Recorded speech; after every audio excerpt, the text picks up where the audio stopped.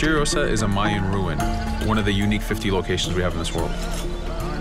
Everything you find, everything you do has some type of value for you. There's lots of hidden artifacts, treasures, and activities to discover. We know from the treasure map that the treasure is up near that temple to the top of this location, so this is where we want to go. Now, as we get going, we're going to see that there's a lot of guards in our way. We can choose to go in guns blazing and fight, but instead we're going to try to get there as fast as we can. Using Edward's navigation ability, we can scale this temple without a problem. Now that we've reached the top, we know that the treasure is near that fountain.